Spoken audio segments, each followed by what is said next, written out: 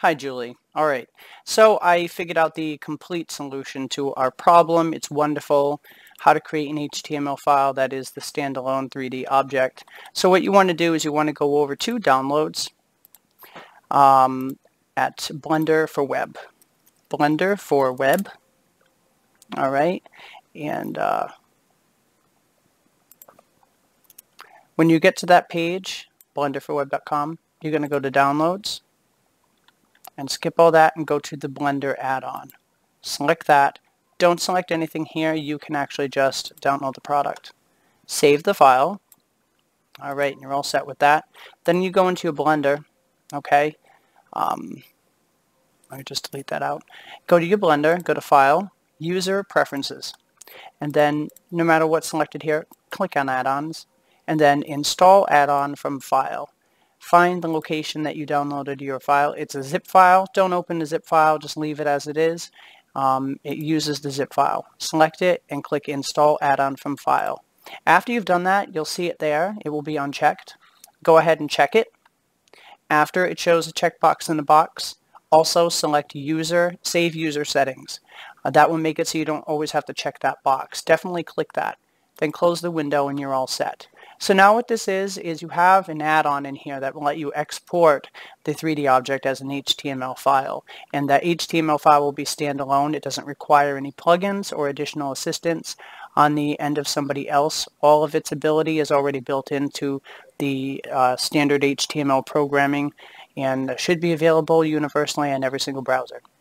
So let me show you an example now of how it works and what you have to do in order to make it look proper. There's very little work that needs to go into it at this point, so you're going to be very happy and delighted as I am. You go to File, Import, and I exported it as a DAE file in Agisoft, and what that allowed was for the texturing and all the mapping to be completely proper. It has to be a DAE file in Second Life, and because that worked for me perfectly, I decided to import that same file this way, and it was successful.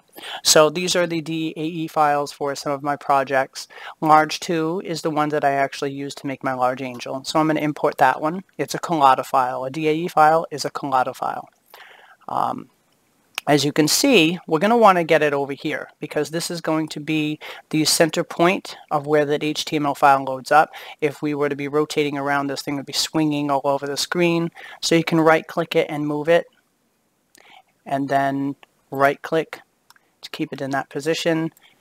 You can move it around. Using this rotate can be a bit helpful. This way now I rotated it a little bit more to the angle that I want. All right, you get the idea. And I'm just going to get it a little bit more in the center and bring it down. And yeah, that's totally good. All right, so we have it in the center. The only other thing we need to do with it is work on these textures. Now, all these options up here are for different components. This here is where we're going to want to go. And as you can see, we have our different textures here. Normally, you would see only one texture on here. But with Second Life, we're limited to a texture map that's no bigger than 1024 pixels, which is basically like standard high definition. And stretching that around doesn't give you the same fidelity as using multiple textures, which each texture, this one's broken up into 8. It means there's 8 sections to this angel, and each of those sections has a texture that's 1024. So it's basically like an 8K texture by splitting it up that way. And it's also a bit easier for rendering programs too. So what we're going to do is we're going to just change the shading on these textures. All right, so select the first one, and down here, this option here under shading, you're going to want to select shadeless. And as you notice that, it's no longer going to be paying attention to shading information. You do want it at full bright for what we're going to use. So go down and do that for each one of these textures. And that is the only thing that you'll need to do to tweak this before rendering out as an HTML file. And as you will soon see, we are almost done. Done. All right, go to File. Now export. And as you'll see, we have 2 more options down here. We have Blend4Web. And we have another Blend4Web, and this one is for HTML. You also have an option over here, Blend4Web, and I think that changes our mode and gives us other options. Very cool. I'll have to explore that. All right, Blend4Web HTML. Select what you want your HTML file to be called. I'm going to do Julie example 2 because I had done one for you before. Shade of my desktop, yep, and save. Okay, so it's done. Go to my desktop, and this is the one I had made here, and here's the one I just made. Julie example 2. Just double click it. It loads up like this already. It has certain tools and stuff in here as well, which is really wonderful. And you can completely do what you need to do with it. You can zoom in, you can rotate around. It's nice and fluid. I like it a lot. This should work on anybody's browser.